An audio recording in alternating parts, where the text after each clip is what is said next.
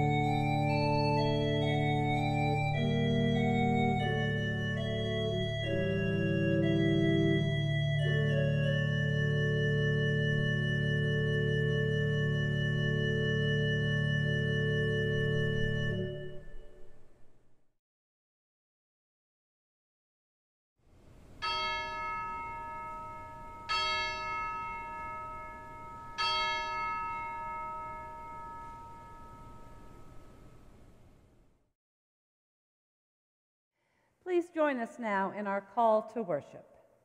Pilgrims, we are invited to journey through this season of Lent. Towards the one who calls us each by name.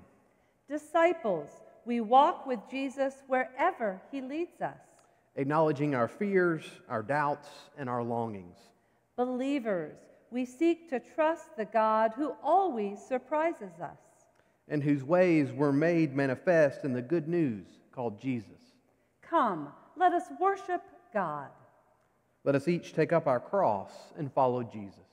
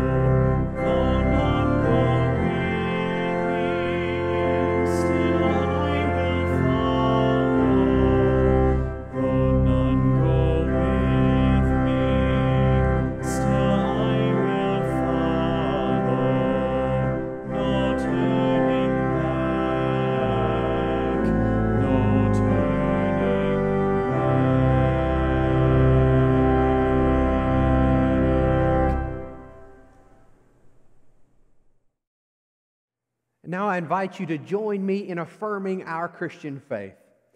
I believe in an innovative God who does not wait for us to find ourselves, but comes seeking the lost and calling us into a new way. I believe in Jesus of Nazareth as God's crucial initiative, that when he calls us to follow, Christ also gives us the power to become, both in creed and deed, the children of the living God.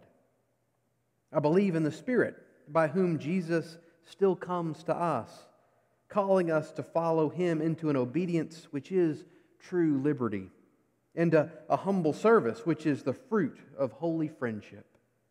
I believe in the church as the fellowship of Christ's people, called to respect and support one another through joys and tribulations as we travel the road toward the promised land of God's future, because Christ has called me. In this I truly believe. Amen. And now let us confess our sins before God and one another. Let us pray. Merciful God, we confess that we have not been sincere Christians. We claim to follow Jesus, but have not taken the path of sacrificial love. We profess to be disciples, but we are not willing to bear the cost of discipleship. We affirm the virtue of self-denial, but we indulge our selfish desires and seek earthly gain. Forgive us, we pray. Free us for sincere repentance through Jesus Christ our Lord. Amen.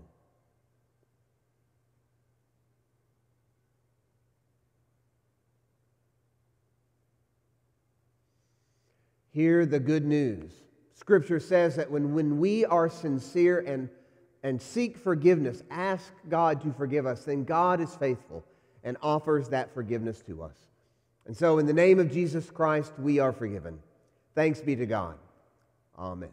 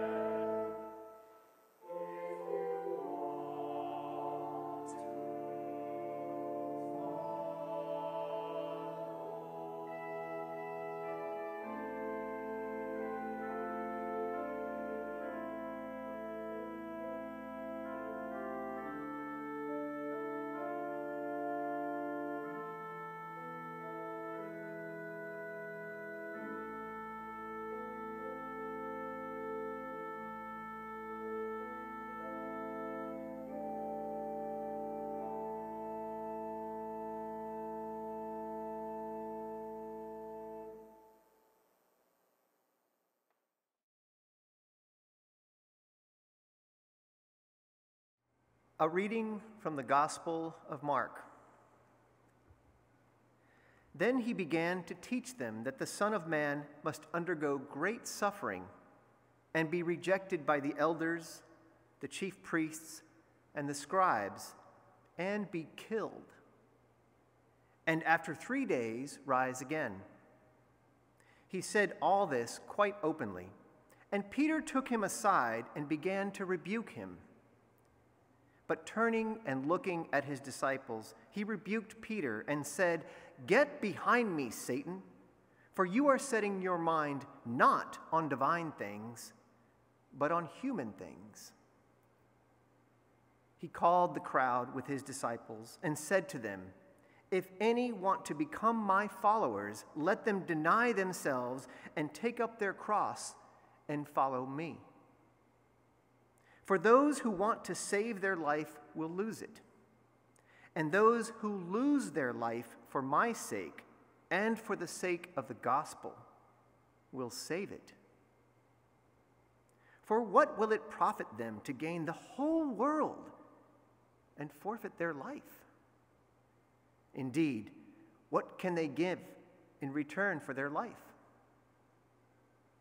Those who are ashamed of me and of my words in this adulterous and sinful generation, of them the Son of Man will also be ashamed when he comes in the glory of his Father with the holy angels." The word of God for the people of God. Thanks be to God.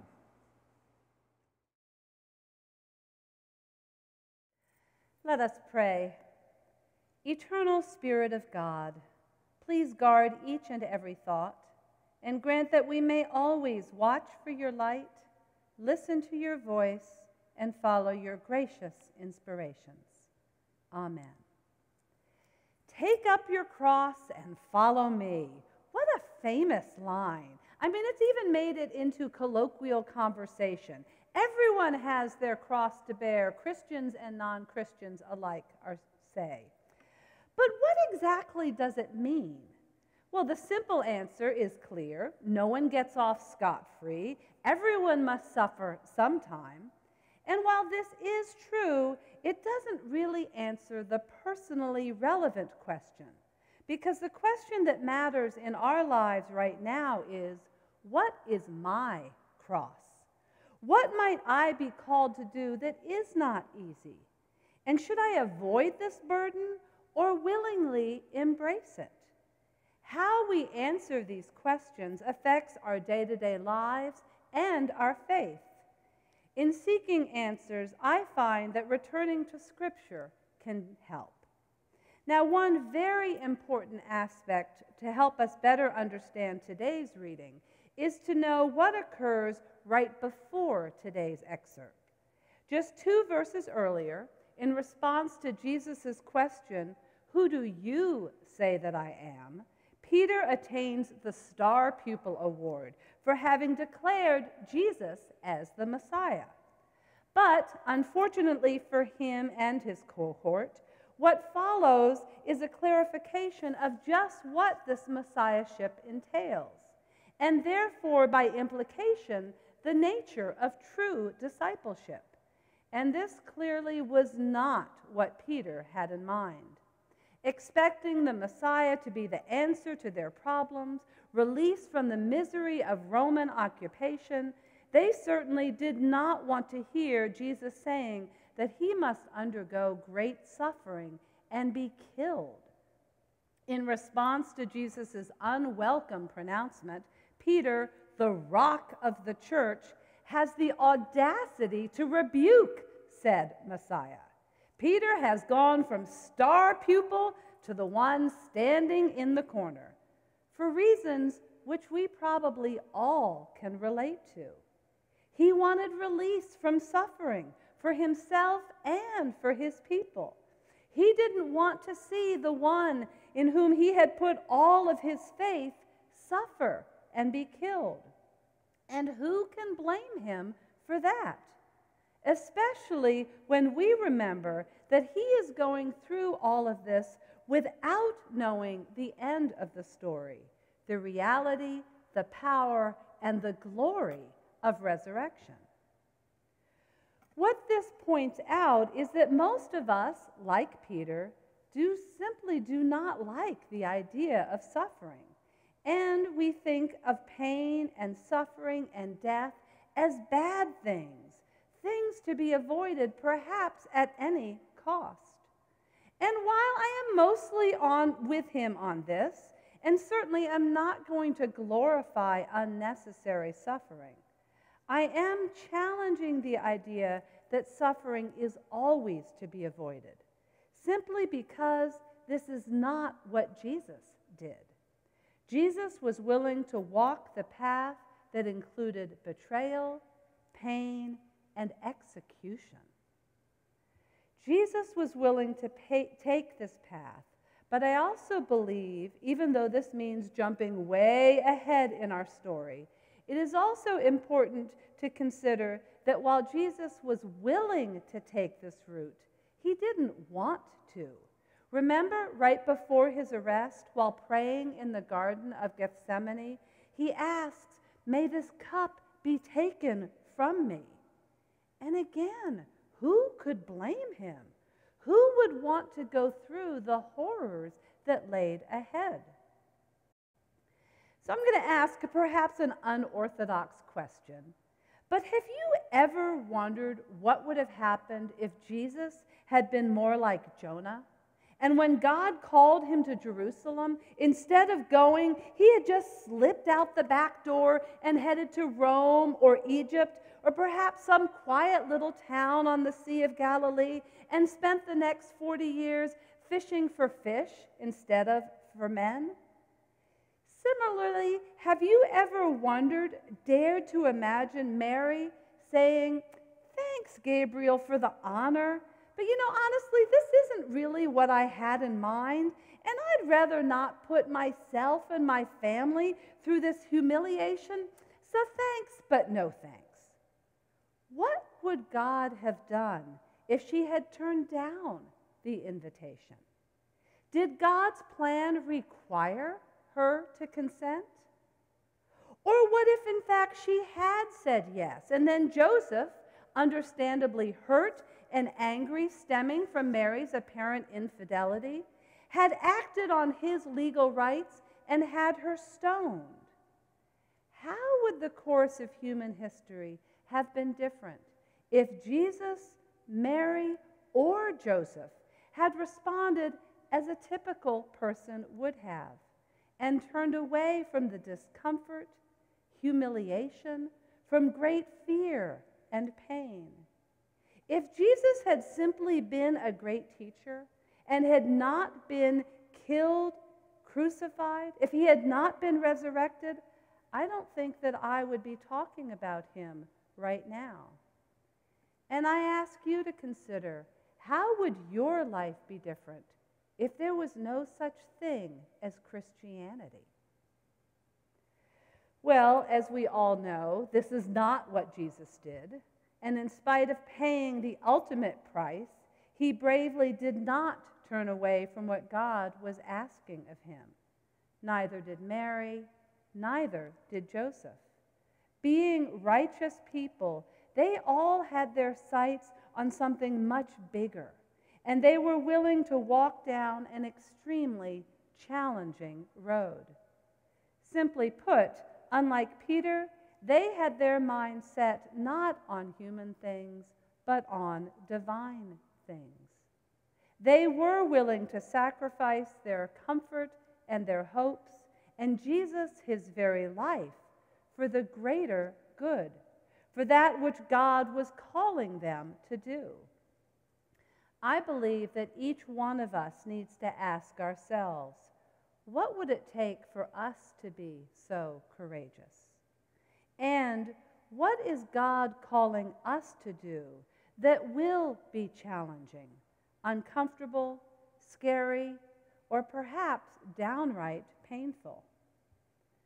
Perhaps forgiving someone who has deeply betrayed you. Maybe admitting that you have made a very big mistake. Perhaps acknowledging that you have had a thought, attitude, or maybe even an action that, when you're honest, is not very kind, is not exactly neighborly. Or perhaps you are being called right now outside of your comfort zone to have a conversation or to take a path that makes you a bit anxious just thinking about it. Well, last week, Mark asked us to reflect, are we being faithful to our call to follow Jesus? Are we being honest about our fears? I confess that when I initially got my calling, my first thought was, who do you think you are, that God would be calling you into ministry? Well, it didn't help that when I was speaking on the phone to a friend of mine and I told her about this, I was met with total silence on the other end. And during this silence, all of my fears and my doubts started swirling around and just flooded my mind again. Who did I think I was? And then my friend, with whom I had shared my vocational struggles, answered, Why didn't we think of this earlier? The path ahead was not easy. I mean, who in their late 40s wants to embark on an 81-hour master's degree, knowing that the challenges that this would put on one's family? And yet, while praying about this and sharing my doubts and my concerns with God, I heard God ask me, "Do you trust me? Do you trust me?" And I knew that the answer was yes. And so many valleys and many peaks later, here I am. So yes, following Jesus can be a challenge. It will not always be easy. And thankfully, each one of us has our own path, our own cross to bear. And our paths are likely much, much easier than Joseph's or Mary's or certainly Jesus's. But in case you still aren't convinced that it's worth it, let us return to our scripture one last time. As we heard, Jesus called the crowd with his disciples. So right now, he's speaking to everyone, not just the chosen few, and said to them, "If any want to become my followers, let them deny themselves and take up their cross and follow me. For those who want to save their life will lose it, and those who lose their life for my sake and for the sake of the gospel will save it. For what will it profit them to gain the whole world and forfeit their life?" Well, in trying to understand this, it can also be helpful to look at several different translations. The New King James translation, and please excuse the masculine focus that we find in this, asks, "For what will it profit a man if he gains the whole world and loses his soul?" This is what we're talking about, not just our lives, but our souls. Jesus is putting worldly goals, values, and desires up against spiritual ones. As the contemporary English version puts it, what will you gain if you own the whole world but destroy yourself?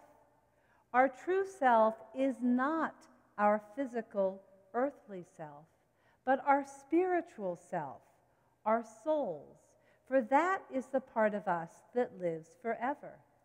Remember, we were made in the image and likeness of God. Thus, we were made to set our minds on divine things, not on human things. But we have also each been given a choice to focus on the short term, the physical, the earthly, or we can embrace our spiritual nature, our true selves, our very souls, which entails being willing to take up our cross, at times taking the challenging road, the path of suffering. But in so doing, we do not walk away from Christ, but we walk with Christ. And in so doing, we find our true selves and the path of life. And for this, I say, thanks be to God. So what I am suggesting is that we each take this time of Lent to be honest with ourselves, with other people, but most importantly, with God. May we take time to bravely listen for God's call and to trust that in answering God's invitation, we will find meaning and fulfillment, for we will be true to our calling and true to our very souls. Thanks be to God, and amen. I invite you to join me in prayer. Let us pray. Gracious and holy God, like the Apostle Peter, we do not like to hear that your path leads to suffering, rejection, and death. As your followers, we would like to skip ahead to the resurrection, to rejoice in your victory over evil and the comforts of heaven. Like Peter, we need to be reminded that following you means acknowledging the evil and pain in the world, denying our desire to numb ourselves with entertainment, alcohol, and trivial busyness, and faithfully taking up our crosses, whatever they may be. We are afraid of what total dedication to you will mean for our lives, but we choose to trust you when you say that trying to gain the world will result in losing the most important part of who you desire us to be and lead to a path of spiritual devastation. We know that disciple of Christ is not a title we can wear occasionally, setting it aside when the path is difficult. We place our lives in your care and ask you to lead us, not just today, not on Sundays, but always. Use us, we pray, because we are your servants. We are not ashamed of you or your words. Send your Holy Spirit to show us the next step on our journey, and then please give us the strength and courage to take that step. Above all, we thank you for your love poured out for all people. Enable each of us to be a witness and representative of that love to others in the coming week. We pray in the name of Jesus Christ, whom we name as Lord and Savior, who taught us to pray together, saying, Our Father, who art in heaven, hallowed be thy name. Thy kingdom come, thy will be done on earth as it is in heaven. Give us this day our daily bread, and forgive us our trespasses, as we forgive those who trespass against us. And lead us not into temptation, but deliver us from evil. For thine is the kingdom, and the power, and the glory forever. Amen.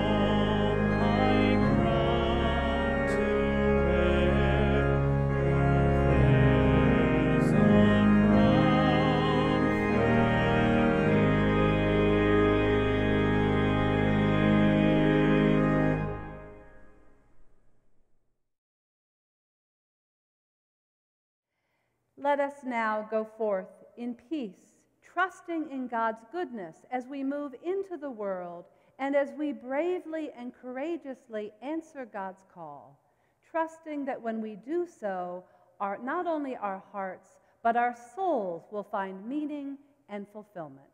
Go in peace, trust in the God of love.